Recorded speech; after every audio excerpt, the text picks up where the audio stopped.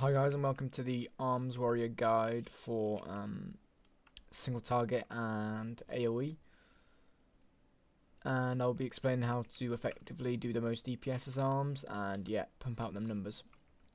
So I'll be showing off the single target talents and rotation.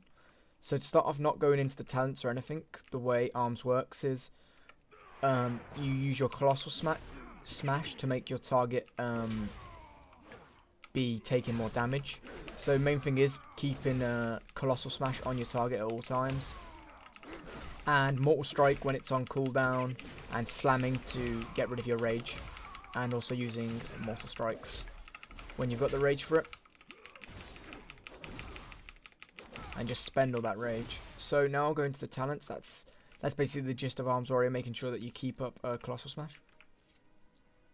So for talents wise, for single target, what you want to be taking is Dauntless. You want to be taking Dauntless due to the fact that it reduces the cost of all your spells by 10%. Their rage, which is just really, really good all round.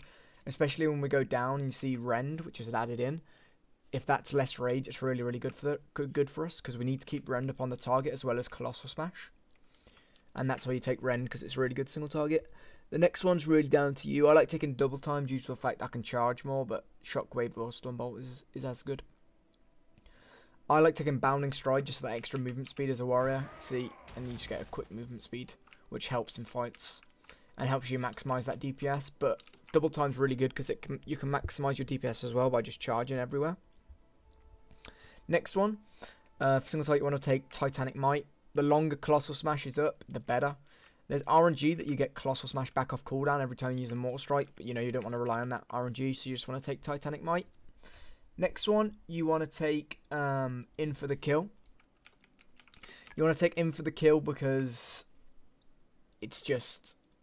Let me just get out of combat quickly so I can change talents. It just gives you more haste, which is really, really good for Arms Warrior. And Deadly Calm isn't that good because you aren't using the full effectiveness of Battle Cry, and especially because you aren't taking Convergence of Fates, it's not that good anymore, so In for the Kill is better.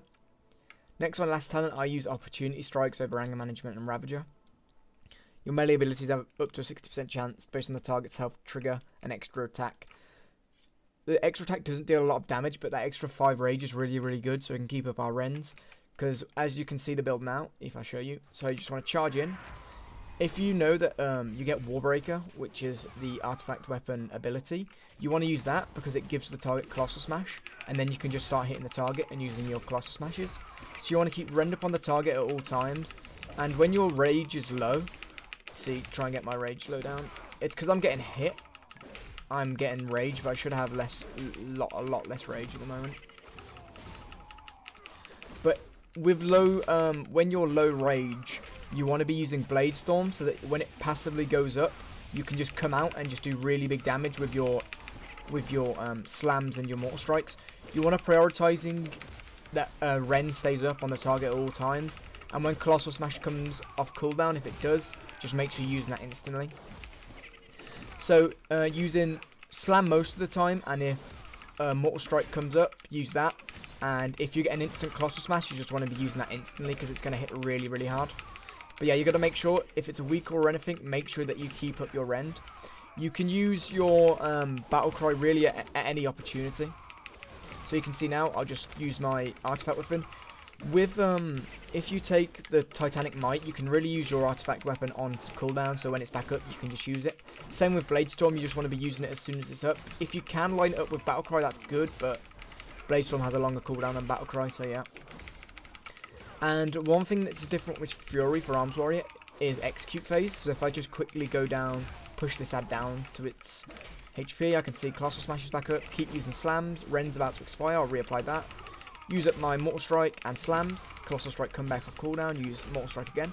So now, when you execute, you get a debuff on the target. Executor's precision, damage from the next Mortal Strike increased by 25%. This stacks up to 2 times, so what you want to be doing in Execute Phase is getting up 2 Executioner's Precisions, then using a Mortal Strike, then execute again.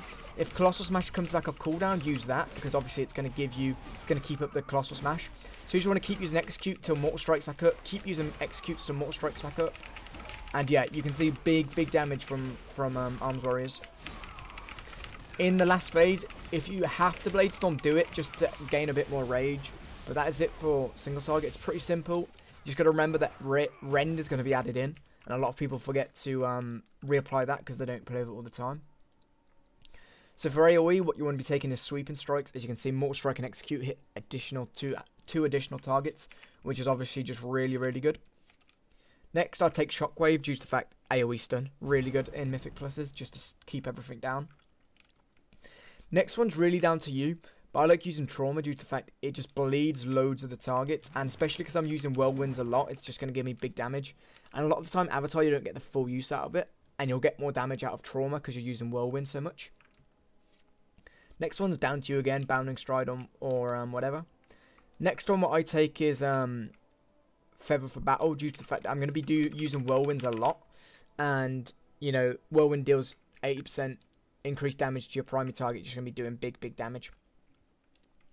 Next one, you want to take Deadly Calm due to the fact that when you pop it, you're going to kind of be playing like Fury. You're going to pop all your CDs in that Deadly Calm window. Next, what you want to take is Ravager, of course, because, you know, it's going to do huge damage. And it's going to give you a lot of rage, which you can spend on Whirlwinds. So when you start off on Engage, you want to be charging in, putting down your Ravager instantly with Battle Cry, and just... One thing that is just the main bit about Arms Warrior AoE is its artifact ability. If I quickly get it up. So let me just quickly get it up. So when Cleave strikes at least 2 or more targets, it releases shadow damage, 100k to all of them. This is okay, but one of the other things is Cleave increases damage dealt by your next Whirlwind by an additional 8% per target hit, and there's not a cap on this. So if you're in communications with your tank, you can literally just tell him, pull everything. And then hit the Cleave and then use a Whirlwind. So what you want to be prioritizing is using Mortal Strike as much as possible so that you're using your sweeping strikes up. And when you can, use Cleave and Whirlwind. And just keep using that, Cleave and Whirlwind. And when you can, Mortal Strike, if that's on CD, Cleave, Whirlwind. And just keep doing this over and over and you'll see your DPS rock up.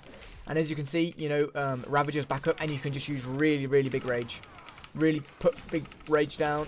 And obviously when you get into Execute phase, it's going to do even more damage because Mortal Strike and Execute are going to be hitting 2 additional targets.